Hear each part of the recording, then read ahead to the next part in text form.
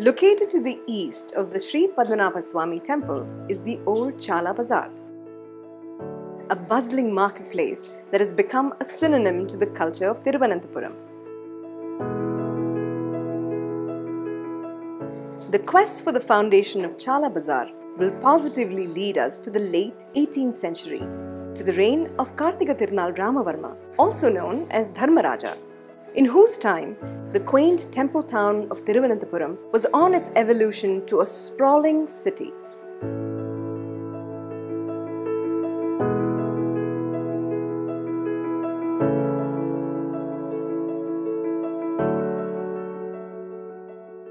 Raja Keshavadas, the celebrated Diwan, was the architect of the Chalai Bazaar.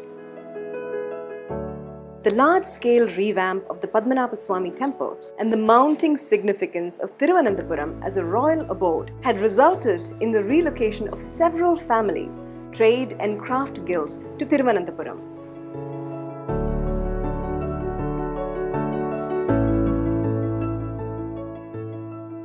Raja Keshavadas, who was an able administrator and a visionary, immediately recognized the need to build a marketplace to sustain the evolution of this budding settlement. It was under his instructions that the land belonging to Karivakkulam Poti was purchased by the government in order to construct a set of shops.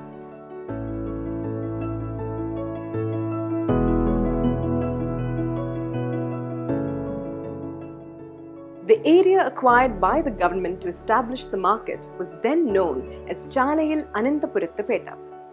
However, the famed Madhulagam records associated with the Sree Padmanabha Swamy Temple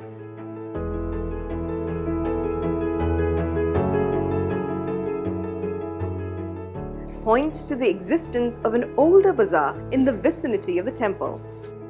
The record speaks of a theft which took place in 1518 AD. Some vessels used at the temple went missing and finally surfaced in a shop at Chalai Bazar. This record, according to most historians, points to the existence of Chalai Bazar from the medieval times. It seems that the old bazaar that was in existence from medieval times was restructured in the 18th century.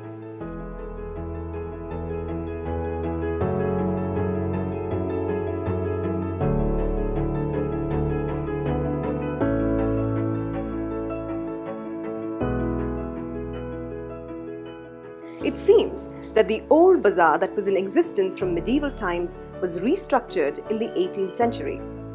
The bazaar had specific sections dedicated to specialized traders.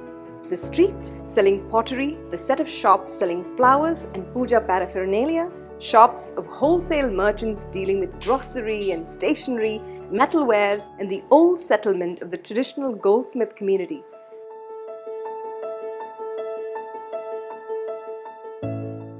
Today, the Chalai Bazaar is just as vibrant, and you will see, along with the shops, temples and mosques standing side by side, celebrating the multi-ethnic culture of this place.